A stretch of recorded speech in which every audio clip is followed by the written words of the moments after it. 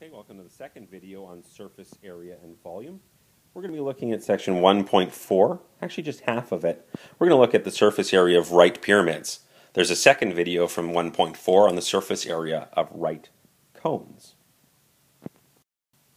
Okay, so what is a right pyramid? Well, this is an example of a right pyramid. Okay, it stands straight up. It has a base, okay, a base over here. And the base can be, well, it can be a rectangle, it can be a hexagon, it can be a triangle, it can be whatever it wants to be, I suppose. And there's a real particular important concept here that we have to highlight. A pyramid has a height from the center of the base to the apex at the top. It also has a slant height, which is a longer distance if you were to walk up the side of the pyramid. And the slant height and the height form a right triangle with this third line, which is actually half of the distance along the base, okay, which goes from the center of the base to the outside of the pyramid. Okay, so here's a question for us. Find the surface area of a right square pyramid with a base of 5 inches by 5 inches and a slant height of 8 inches. Now I should take a moment. A right square pyramid means that the base is a square. So we have 5 inches by 5 inches and our slant height, not the height, but the slant height. That's the distance here along the edge is 8 inches. Okay, great.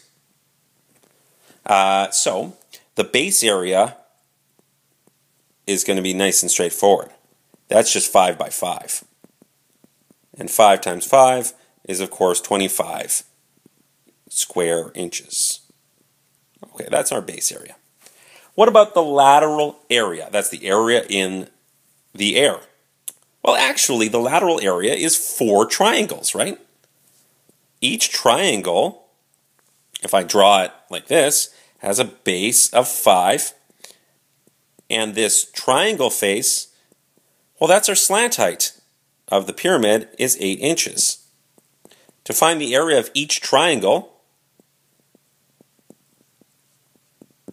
well, that's just the base times the height divided by 2. That's 5 times 8 divided by 2, which gives me 20 inches squared. So each of the 4 triangle faces is 20 square inches. We can now answer the question. The total area is my base area, 25 inches squared, plus my lateral area, which is 4 20-inch squared faces. And if we add all that up, we get 105 inches squared.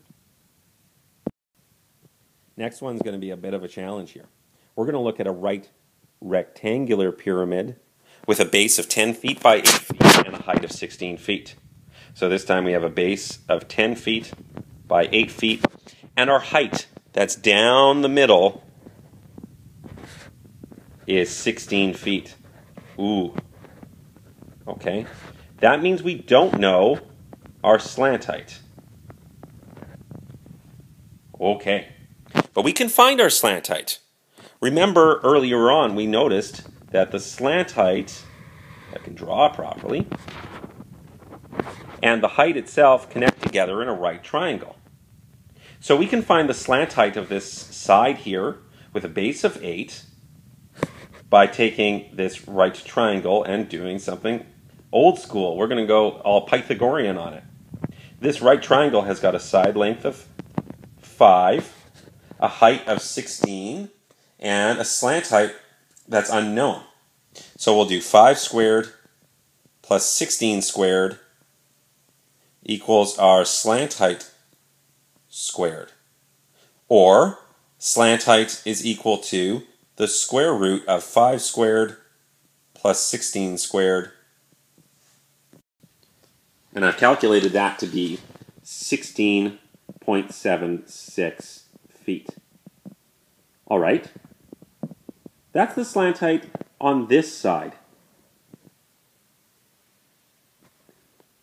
We can use that slant height now to calculate the area of this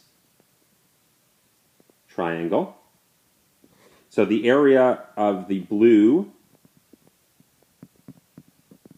triangle is going to be base 8 times height 16.76 divided by 2. And that gives us an area for the blue triangle of 67.05 square feet. Okay, great. What about the red triangle, though, that I'm going to draw here? This will have a different slant height, and it will have a different area as a result of that. I'm going to put it out as a challenge to you right now. Pause the video and make an attempt at finding the area of that red triangle. Good luck. Okay, welcome back. Okay, we're going to try and do this together. I have a slant height here along the front, and that can connect together to the center and form another right triangle. Okay, this side of the right triangle is a length of 4. The height of this triangle is 16, and we're looking for the slant height of this side. If you calculated it successfully, you should have gotten that the slant height of the red triangle is 16.49 feet. Once you have that, the area of the red triangle is 65.97 square feet. Okay? From this point on, it's actually really going to be quite quick to answer this question. We have 2 triangles that are 65.97 square feet. We have 2 other triangles which are 67.05 square feet. And we have a base. The base is 8 by 10. So the base area is 80 square feet. If we add all the total area together, that is, we take 2 of these blue triangles, 2 of these red triangles, and our base, and we add it all together, we get, drum roll please, a total of 346.04 square feet. Okay. There's a great example in your textbook in section 1.4, which lays out exactly this kind of problem. Take a look there if you're still having trouble, or ask a teacher. Okay, here's a formulaic version of dealing with these problems, but this is not for all right rectangular pyramids. Unfortunately, it's only going to work for all right square pyramids or all pyramids where the base sides are all equal. So where your base sides are all exactly the same. We would call that base a regular base. Okay? So where every side is the same length. Okay. If you did that, well, the surface area can be found quite easily.